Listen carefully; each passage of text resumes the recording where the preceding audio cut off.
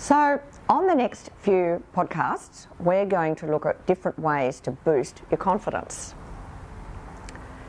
Your first and your most effective way to do it is to start to read the book and start getting into the journal writing.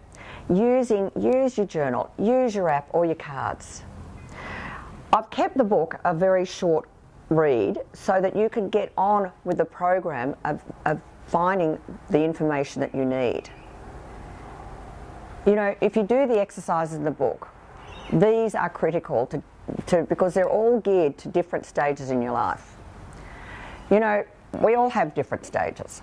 Some people could be having a problem because they are stressed, they're time poor, there's too much going on, whatever, and they're finding it hard to cope. Some people might be going through some major life event and it's really throwing them for a loop.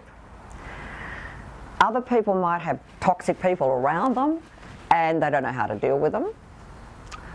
Or you might be wrestling with a whole lot of limiting beliefs that keep tripping you up.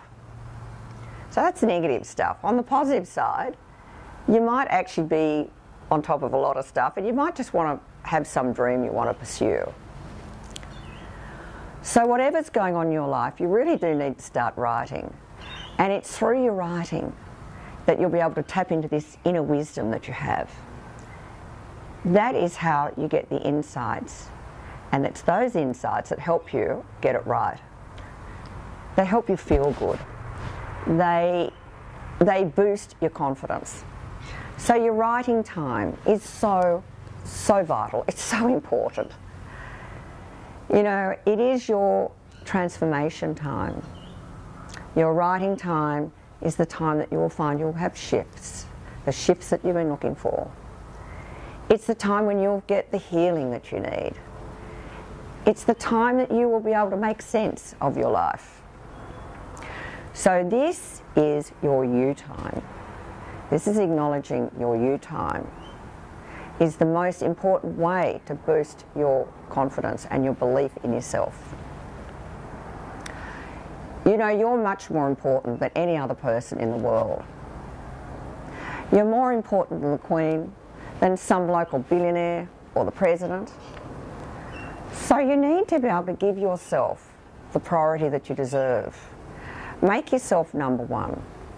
Find that 10 minutes a day, that's all you need to do your writing. And guard that time jealously. And in that time, and through the writing, you're going to enjoy transformation. You will enjoy renewal. You'll enjoy rejuvenation, because that's what your writing is going to give you. So there are an awful lot more details in Fast Track Real Confidence. It's available on my website or on Amazon.